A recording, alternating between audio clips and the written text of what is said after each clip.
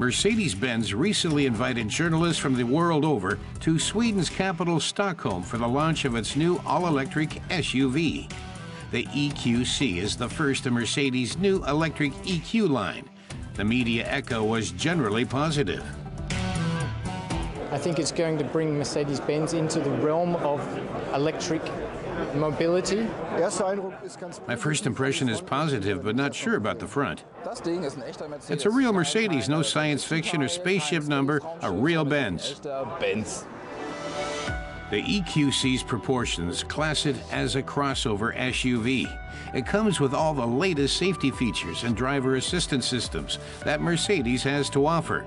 Multi-beam LED headlights are standard. They're designed to provide maximum illumination at night without blinding oncoming drivers. Mercedes' Robert Lesnick says for the first time the headlights are linked with a grille. And you could ask, why do you even need a grille on an electric car? But the trouble is, if you do away with everything, the car can look faceless or anonymous. And of course, that wouldn't work at all for a brand like Mercedes.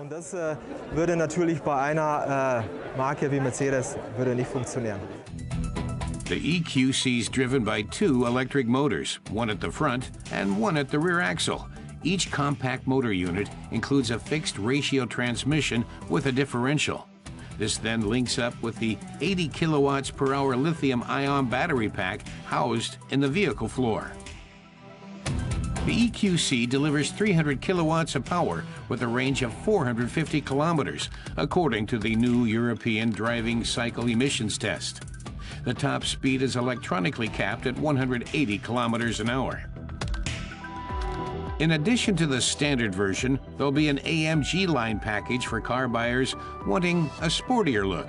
It will have a few design differences and alloy wheels up to 21 inches, but it's technologically identical to the normal EQC. From the side, the EQC looks rather like the GLE, but the front is very different. A look at the interior also reveals this is a very different kind of Mercedes. The designers in Stuttgart have come up with a number of ideas to give the EQC a character all its own.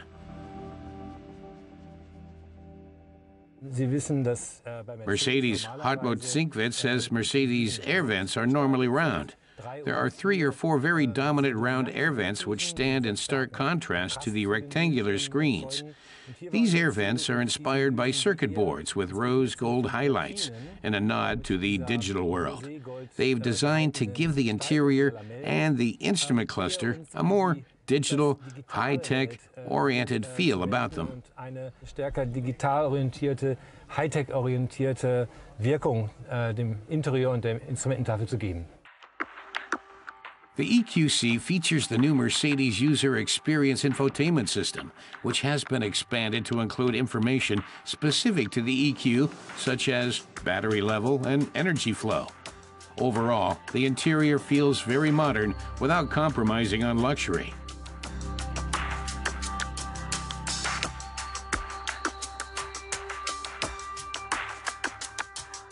The EQC is set to go on sale next summer. Mercedes has not yet set a price.